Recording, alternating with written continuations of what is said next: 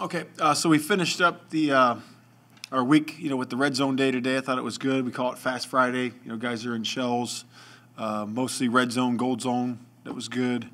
The guys were focused in on their improvements this week, and we saw improvement during practice. So we're excited about this competition coming up on Sunday and hope to see the improvements in the game. And the guys have been mindful of that and been working on it during the drills and all week in practice. So we're certainly excited about that. And the Houston Texans are coming into town, and we're excited about getting a great competition going there on Sunday. So open to questions. Yeah, Kyler Gordon had a game that rookies are going to have in the NFL, good and bad, whatever, against the Packers. How did you evaluate that, especially considering his rookie status, and what needs to be better this time? Yeah, with any player, and of course with rookies, that does happen. You have games like that, and sometimes guys have up games and down games, and for him, it's just about the fundamentals of the game. Him understanding the speed of the game, him understanding, what works for him during the course of a game and how to cover guys, how to set force, how to tackle, how to do the basics and rudiments of the game at this level.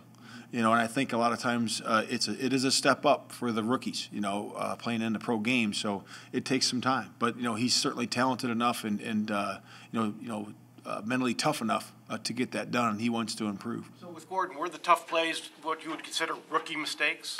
No, I would just say it's just basic fundamentals that he can clean up on. That we looked at in detail. It could be from footwork to the fundamental tackling to a lot of things, and I think we detail them out for him, and he's excited about putting those into practice in the game. Do you expect Roquan Smith to play on Sunday? Roquan is right now he's questionable. And you know what that is. I think that's 51%. So we're excited that he's there at that point, through the course of the week, and we'll have to see if he's going to be up or down. Does he still have games that he would need to play in the next 48 hours? He's working towards the game, and we're hopeful that he'll be there. Was Jalen's injury in practice? Yes, it was. Yep. And same with Matt Adams. Is that a similar situation? Yes. Mm-hmm. But Roquan's, was that just coming off the game? His was coming off the game. Yes, sir. Yep. Matt, as we all know, Roquan's in a contract year.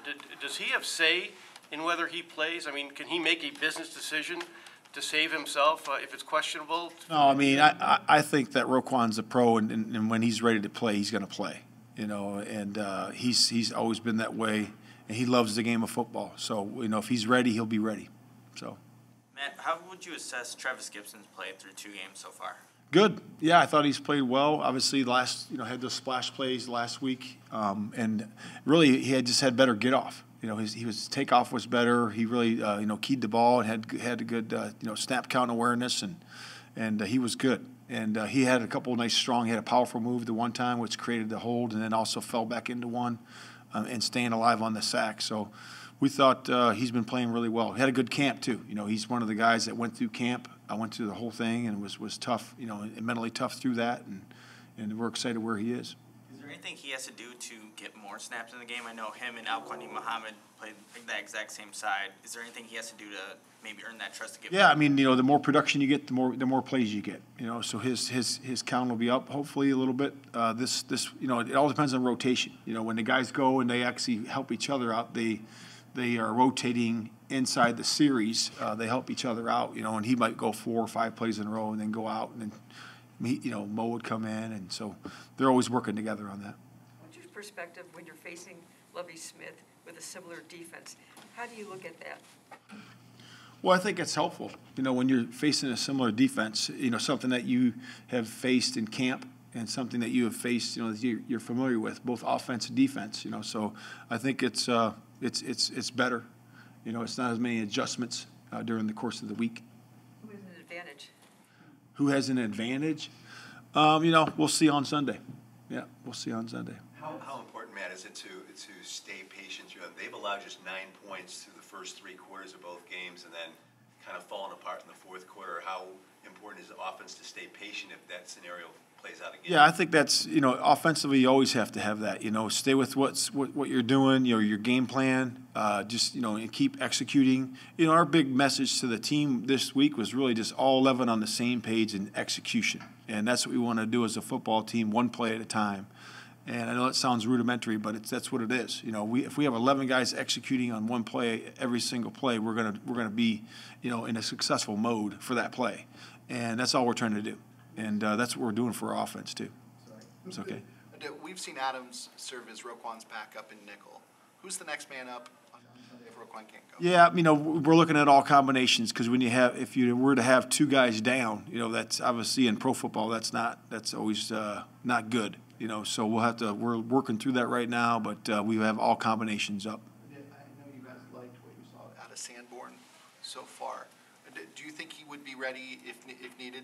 Yeah, I think Sanborn is ready. I really do. I think he's excited to get going, and you know, if he gets his chance to play, you know, into games in terms of playing linebacker, I think he's ready to do that, and he's had a good week of practice too.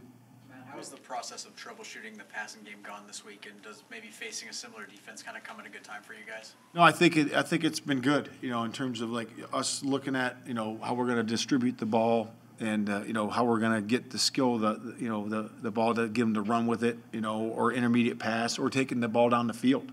And our passing game is going to feature all three levels, and we're going to feature a lot of guys, you know, and that's our hope that we do that. And that's what the game plan's been all week, you know, so it's been good. With regard to that, when you were asked about the 11 passes, you said we have to have more balance. Luke didn't seem to have as big an issue with that when you include the sacks Sure. and running and passing plays that turn into runs, because it's 27-11 on paper, but in his mind it could have been 21-19 or whatever. So what is the definition of balance in your mind? Is it the play actually run, or balance to me? Good balance is always about, you know, what it takes to win the game. You know, so if it takes to run the ball to run the clock out, that's great. If we're down, you got to pass the ball, you know, and you're out of possessions, and you got to pass it more. So I think that's what it's mostly about, is about winning the football game. But balance to me is just having good run-pass balance. You know, I'm not going to say it's 50-50. It's not always that. It's usually about 60-40, whatever that number is. But it's to keep the defense off balance, and that's what you want to do with your offense. And go ahead. statistically, is it the number of passes thrown, or is the number of run plays called versus pass plays? You know what I'm saying? Because that was Luke's argument. And I'm just wondering if because he wouldn't even consider it. It didn't sound like he even considered it an imbalance, and you did. Okay. Well, I didn't really consider it an imbalance. I said we did what we were running the ball so well that we stayed with the run. So I never really called it imbalance. I said we're always searching for balance in the offense. You guys have been ruled out, are any of them IR candidates? I'm sorry? The three guys you ruled out for Sunday, are any of them IR candidates? I would have to talk to the medical staff about that.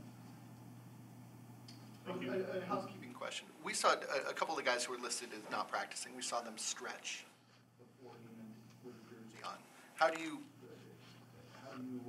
classify guys who stretch but then don't participate? They're non-participants? It's determined by reps in practice. Yep. Yep.